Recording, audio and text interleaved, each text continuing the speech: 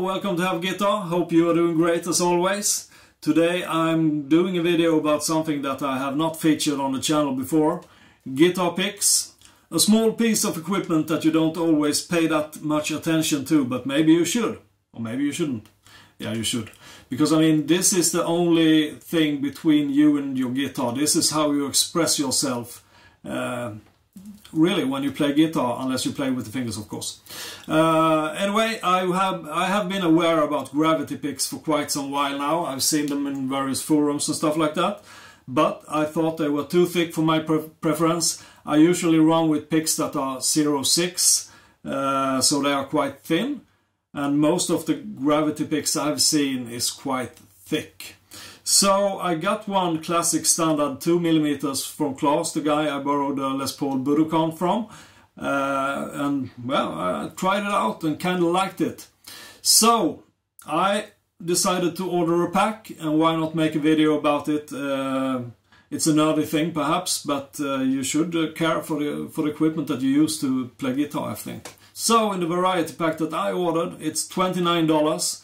And you will get two Purple Classic, one 1.1 and one 0.6mm, that is.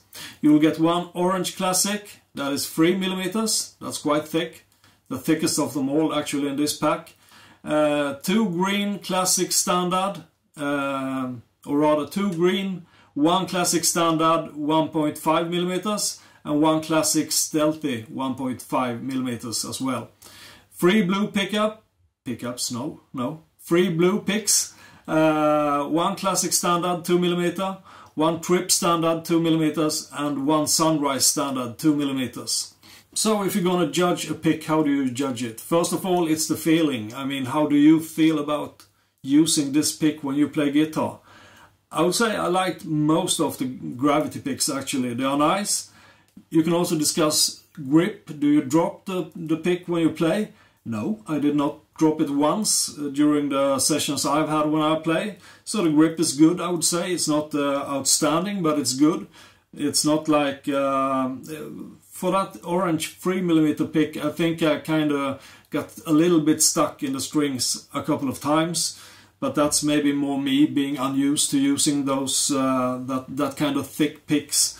But I didn't drop it, and it really didn't affect my playing in that sense either, actually. I also ordered a Rob Chapman signature pick, which is a Racer Standard 2mm, unpolished brims, I guess you could say.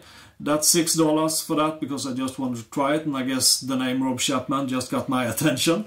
So that's the picks I got. This information might be interesting for anyone living outside the US, because I ordered mine from US. I think there are some retailers in Europe as well, but I figured I might as well just go for the source.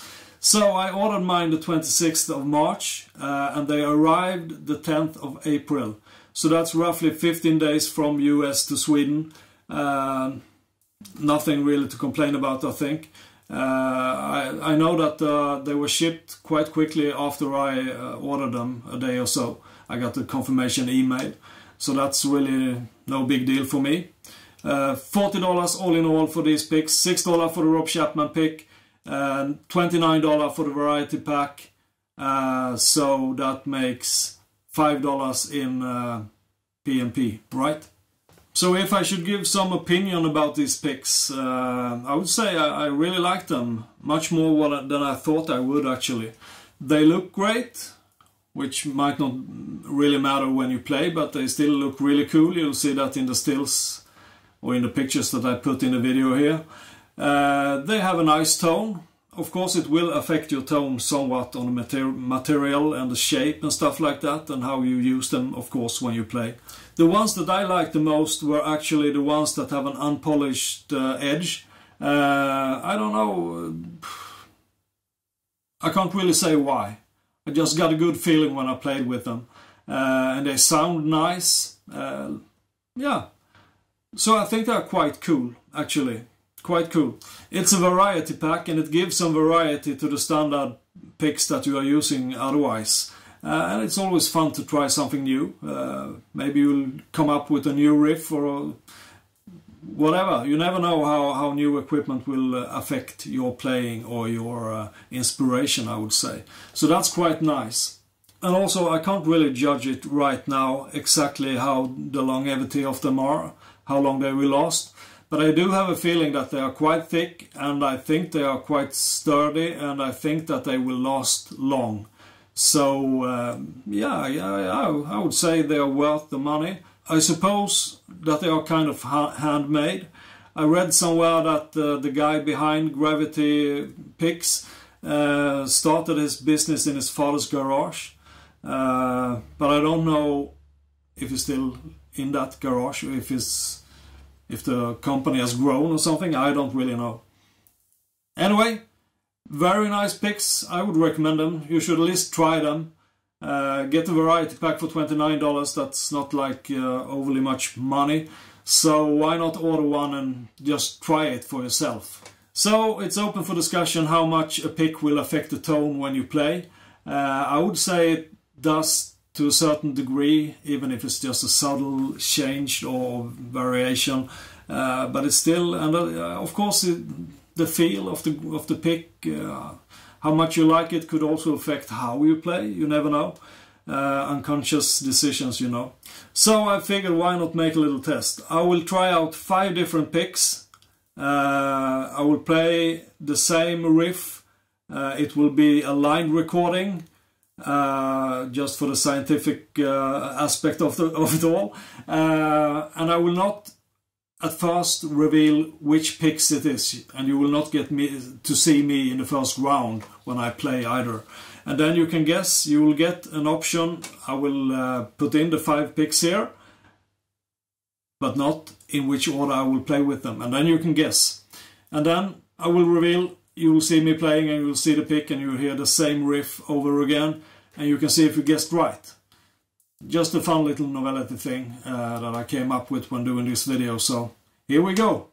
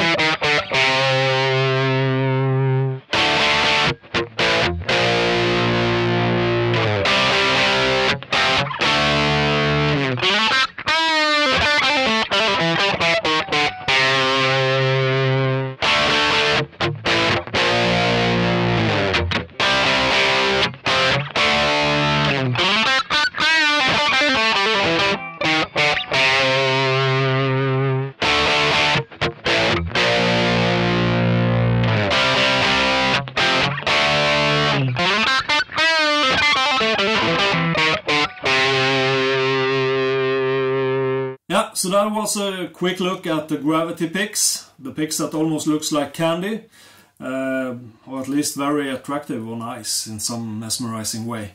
Hope you liked the video. Great pickups, do try them out, I really like them. There will come more pick specials on Have Guitar, I think, because that's a kind of an inexpensive way of just trying out something that I would consider still is quite important for your playing. Both when it comes to the technique, both when it comes to the feeling, inspiration, motivation, the list could go on, and you never would have thought all that was lying in a little piece of some kind of plastic material, right? So it's just a fun thing to do, right? Try it out, see if you get inspired, see if you come up with something new, see if it affects your playing in some way, if it affects your tone. I hope you did well on the test if you participated in that, I don't know. Anyway, thanks ever so much for watching my videos, and this video is particular right now then. If you do like it, there are plenty more where it came from. I have a bunch of videos on the channel. More coming, one new video every Thursday. Sometimes I throw in a bonus video on Sundays, most likely. This could be one of those, unless I decide to publish it on a Thursday. So have guitar, do subscribe, you will have my everlasting gratitude, I think. Yes, you would. And to all of you who already do subscribe and support the channel, hats off to you, thanks a lot, so appreciated, just want to say that. You can follow Have Guitar on social media. Facebook, Twitter, and not Instagram, but Tumblr. The links are in the description below. So are links to gravity picks, of course. Very nice, kind of innovative pick for electric or any other string instrument, I guess. Very nice. So, thanks for watching. I will stop rambling. Stay well, play hard and be safe. Until I see you next time, goodbye.